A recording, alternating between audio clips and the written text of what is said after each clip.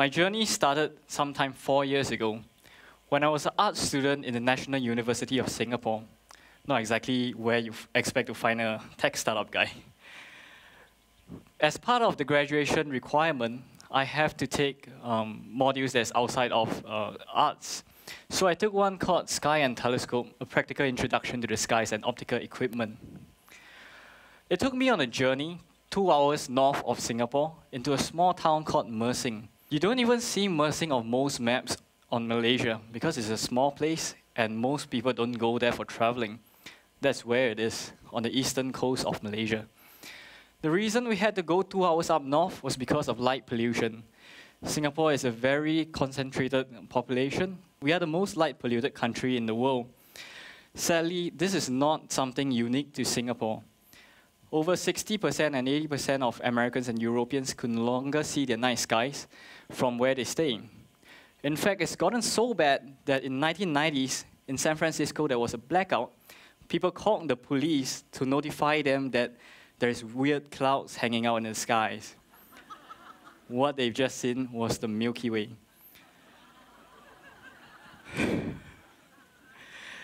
Nature has gotten so distant from us that what's natural is now becoming alien to us. When I saw the Milky Way for the first time in Mersing, it spanned from horizon to horizon, and I captured this image. What you see here is the Milky Way, and at the core of it, there's a supermassive black hole holding it all together. There are millions of stars within the Milky Way. Then there are millions of galaxies out there like the Milky Way itself. This was not an easy image to take. I had years of experience as a photographer, and I had the help of the people below the tree line, tending to their telescope, helping me. My professor taught me a lot of stories in this course. When you look up at the sky and you look at a star, it's not just something that's glowing. What it's doing is it's forging lighter elements into heavier elements through a process called nuclear fusion. That's how hydrogen becomes helium, becomes oxygen, carbon, and so forth until you reach the element iron, where nuclear fusion does not work at all. So when a star tries to fuse iron, it explodes in a dramatic fashion called supernova. It spreads out all these particles that it has been forging over the millions of years, only for it to be pulled back together again to form new stars and planets like our Earth. And that's why we are called stardust. We are literally made out of stars, particles that exploded millions of years ago. His story fascinated me, but I can't help but wonder why most of my classmates were not there with me on that night. After speaking to them, I realized the problem. The existing traditional astronomy equipment is just too heavy, expensive, and complex. And even though it was all on loan from the university, they did not want to be responsible for carrying it out and doing astronomy imaging. After searching for an answer, we realized that it can all be solved through automation, and all we require is computing power. And computing power is one thing we do not have a lack of. In 2009, NASA says that your cell phone has more computing power than what they had available to them on Apollo missions. And those missions put men on the moon. Imagine how much computing power we have in our phones right now. And we are even more lucky today. We have hardware development kits like the Raspberry Pi, Mars board, and Arduino that allows us to come up with new product ideas, allows us to test all these concepts without the help from governments or MNCs, which is where you usually see such innovations coming from. And that is exactly what we did. The first prototype for TinyMOS is nothing more than a scientific camera plastered in front of one such development boards. Over the years, we've tested many of these with the sole purpose of bringing astronomy imaging to everyone. There are 3 key areas we try to make astronomy easier. The first one is astronomy itself. When you look at the night skies, there's so many stars out there, you don't really know what you're looking at. We built in an augmented reality star map to tell you exactly what stars and what constellations you're looking at. And if you look at the animation, you're searching for Mars, and it points you exactly to where you should be looking at. And because we built in this technology, we can know exactly what you're pointing at. We can give you the correct capture settings to capture it like the professionals do. And we put in a noise reduction library, which is an automated noise reduction algorithm, similar to the ones that professional astronomers use. And in one fell swoop, all three difficulties are solved, and you can capture the night skies with one click of your hand. And after 3 years of R&D, I finally have with me the world's smallest astronomy camera.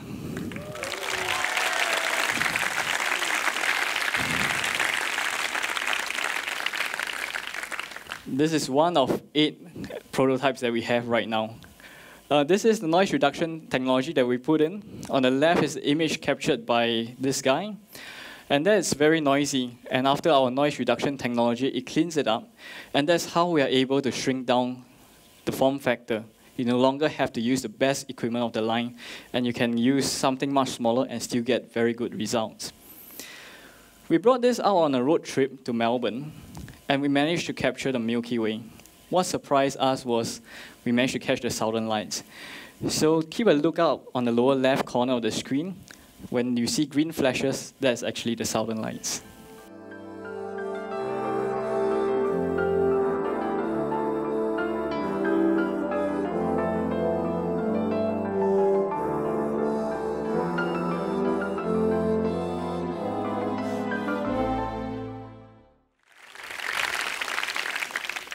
We wanted to put the power of capturing the night skies in your hands, and that's why we chose to take a more comprehensive route. We decided to go for crowdfunding, and we did it on Indiegogo.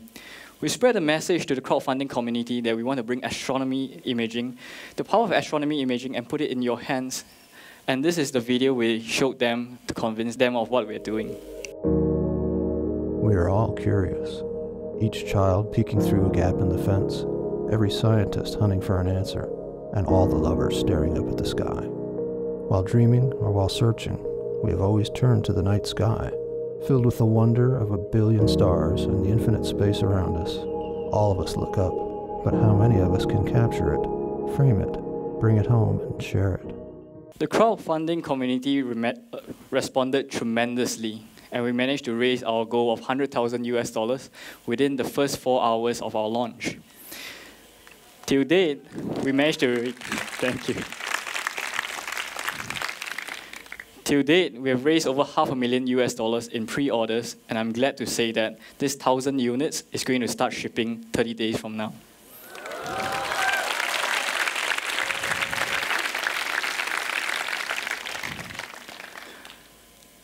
Along the way of my journey, many people have asked me, you're an art student, you should be doing arts.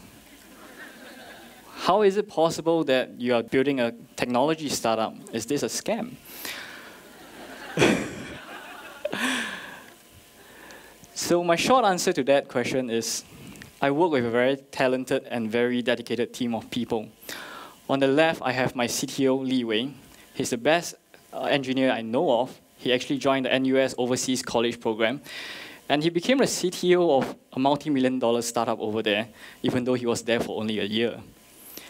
Beside him, there's Ashpreet. I met him in business school. He's a mechanical engineer by training, but he's fantastic at operations and advertising. And beside me, there is Raphael, one of the best content creators that I know of. He has touched almost all the videos on our YouTube channel. And that's how we leverage on each other's strengths to cover for our blind spots. And that's what makes TinyMOS possible. The long answer is, I fail, and I fail a lot. My first tremendous failure happened about a decade plus ago. I was a student. I was 14 years old in my secondary school. There was a period of time before smartphone was very prevalent, so I'm kind of a little ancient. This is a FM radio transmitter kit. I wanted to pass messages to my friends across the classroom without the teacher noticing.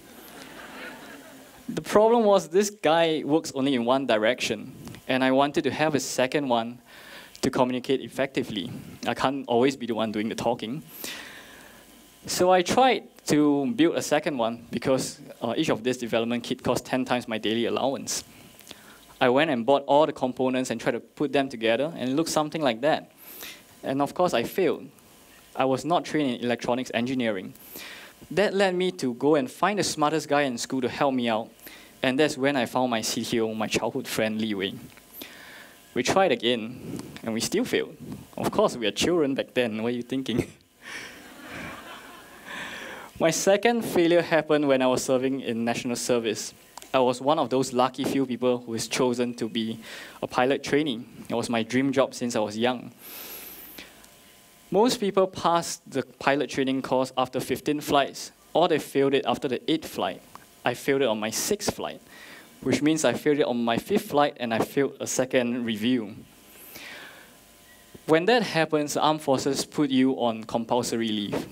I was put on 10 days of leave, and I was quite upset, having just lost my dream job. My cousin noticed that, and he signed me up for a photography course. And that's when I put my all into understanding photography from the ground up, and I became top of the class. Throughout all these 3 years, one thought stuck to my head, and it was an idea shared by Steve Jobs during a convocation. He was saying, you cannot connect the dots looking forward. You can only connect the dots looking backwards. If I wasn't such a failure in trying to build my FM transmitter radio, I wouldn't have found my CTO. If I haven't been such a failure in trying to fly and failing on my 6th flight, I wouldn't have devoted myself into learning photography. The second thing I want to share with you guys is something quite personal. The idea is, don't let society's label limit what you can do. I'm an art student doing a tech startup, and you may be a science person doing arts. But so long as you believe in what you're doing, you eventually find the resources to do it, whether through friends or whether through self-learning. This is an image I captured 2 weeks ago. That's the Marina Bay Sands Hotel, and that's the moon in the background. This was a photo that I conceived of 5 years ago, but I couldn't capture it until I had a tiny one. The reason is because the rental of telescopic equipment was so expensive that the rental alone would cost more than the whole TinyMOS system. So while I was capturing this image, I actually captured a whole series of time lapses. So let me show you that time lapse now.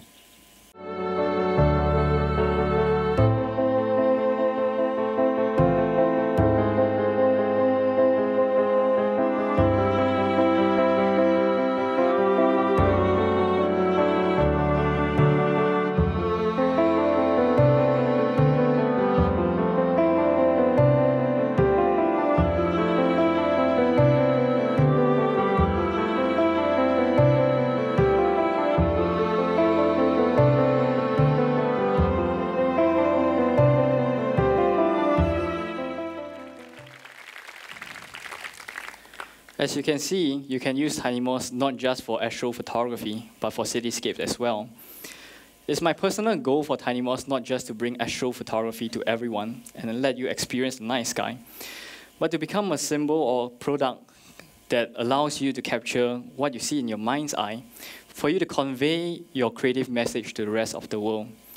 And before I end today's speech, I'd like you guys to take a look at the skies tonight and realize that as beautiful as the stars are, what's really special is right here, for we are all made of stardust. Thank you.